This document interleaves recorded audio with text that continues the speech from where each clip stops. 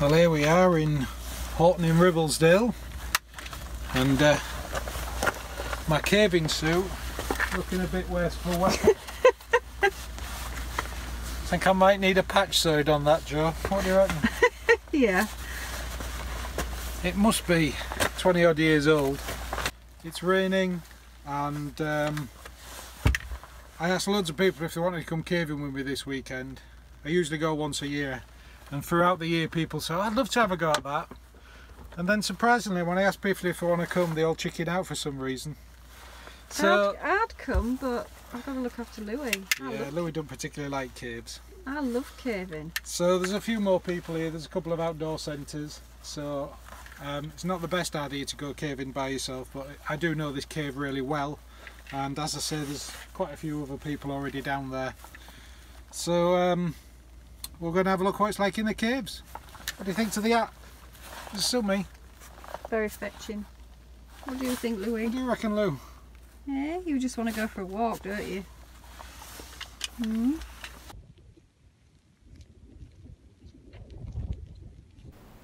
There's the information regarding access. And of course, with all that cattle and sheep around there at the moment, there's no dogs allowed in there, even on a lead.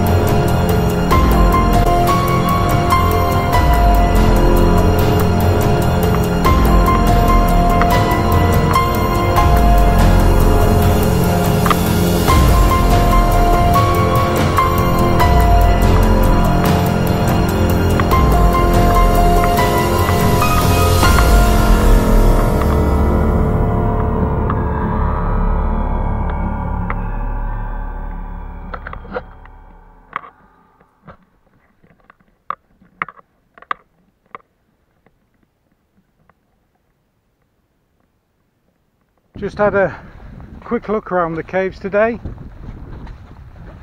Obviously it's not sensible to go caving by yourself. I do know the cave very well. I stayed out the dangerous areas. I left a message with Joe as well to say that if I'm not out at a certain time, to give the cave rescuer a call for me. Should probably ring the insurance company first, man. But I hope you enjoyed that experience. I just hope the films come out okay. Can't really see much out here today. It's a bit overcast, a little bit of rain. There's another entrance to one of the caves there. Over there in that cloud is Pen y Ghent, and over there in the far distance, it's about 5 or 6 miles, is Horton-in-Ribblesdales,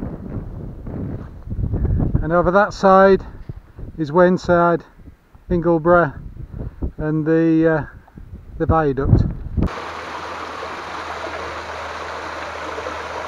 That section of the cave I've just shown you, it's like one of our test caves really.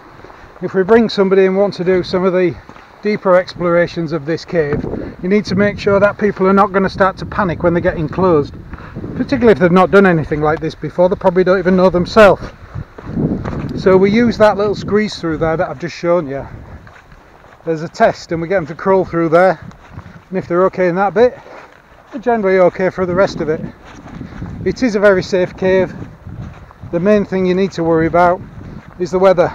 If there's lots of rain, there's been lots of rain, the ground's very wet and there's going to be some heavy downpours, you don't want to be in there. There has been people killed in that cave from drowning. This section here, that's all enclosed around this dry stone wall, is Allen Pot. And it's basically just a cave where the roof's fallen in, and the waterfall we went to have a look at inside ends up in there. I have been down there many years back. It's hard work because you have to abseil down and then you have to use ascenders on ropes to go back up again. And I think it's about 50 metres, something like that, down to the bottom. There's lots of organisations that run caving around here. You can obviously look on the internet and book through that. And they do groups or they do individuals, and they do different levels and many different caves around the Yorkshire Dales to go and have a look at.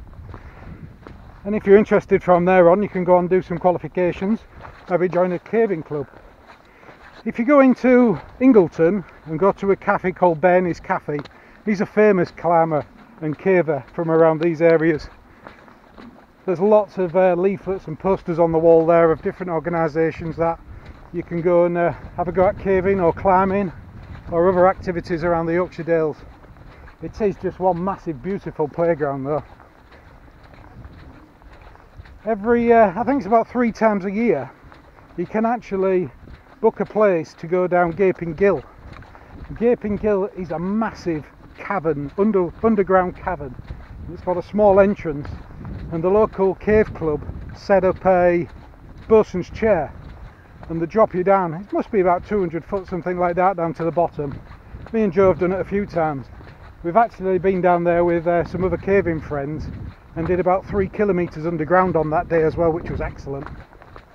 But you have to book that in advance. Great experience, you get some fantastic photographs, and it's really well run, well set up. You book a time slot so you're not standing about for hours. Highly recommend that as well.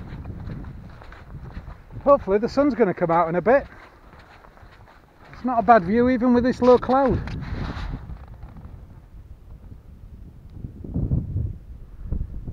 To get access to Allen Pot and Long Churn Cave, they're the ones we've just been in, it's across private farmers' land, and he obviously has to maintain the paths, the area for parking and the dry stone walls around the caves and the safety element of it.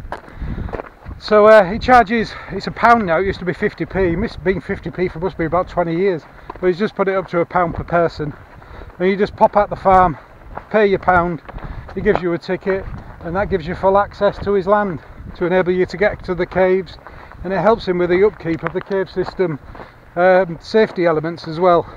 Obviously if they didn't have the dry stone walls around them, and the barriers, people could potentially just wander into them and get themselves into all sorts of difficulty.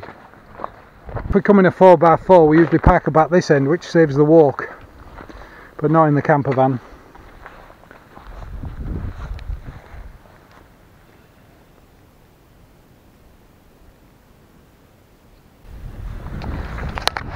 Let's go and see if Joe's got the kettle on. I was going to say a beer, but I've got a bit more driving to do yet. I'm going to drive down to Hawes now. Booked into a campsite there for a couple of nights. Go and check out the pubs. Here we go, back out the camper van. You got that kettle on? You are? Wait, better get her out again. Hey Lulu. Was it good? It was very good. I enjoyed that. I just made brew. Oh, good. Alright? Yeah. We were just about to come and see you. We were just about to start climbing the hill. Well, there's a sign because there's cattle in there. There's no dogs in there at all, so you won't be allowed in. Where are you going, Louis? Oi, skinny dog. It's just Daddy's tea. Get that kettle back on. Good that. But, not a lot of water down there, I'm pleased to say. That's a lot of horseflies over there. Didn't see anybody else down there. We just went, had a quick look around the outside, then a bit of the main passage down to Dr. Bannister's. Up Dr. Bannister's, which wasn't easy trying to hold a camera, a torch, film it and climb up there. But it's nice, it's good. And I feel the temperature difference when you come out. It's really cool down there, isn't it? So, I'll have a cup of coffee. My proper cave-in head torch, the batteries are gone and they've leaked in the unit, so I took 3 cheap head torches. They're not bad actually, they work quite well. I think 2 of them are yours. Are they? Charming. Right then, let's have a cup of coffee. I'll get changed, get out my wet undercrackers. Have I split my pants anymore?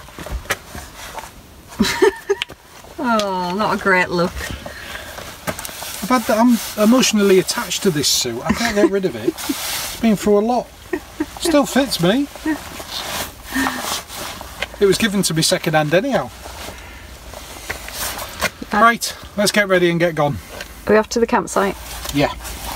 Hawes, here we come.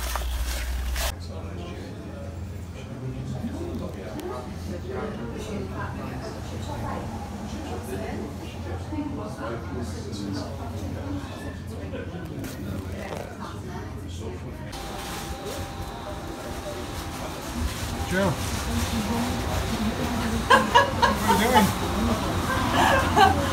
Come get in the pub, so we're at the fish and chip shop.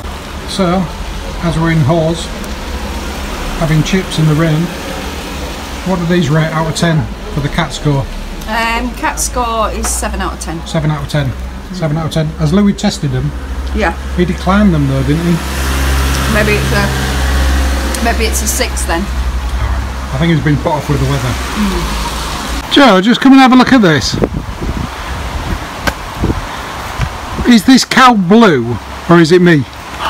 Oh gosh, she's beautiful. Is that a blue cow? She's lovely. Is that a milker cow? Is it milker? That company? There, Lilac. Oh. Oh, is she gorgeous? That's blue though, isn't it? Yeah, it's like a grey colour. That's blue. You don't see that very often.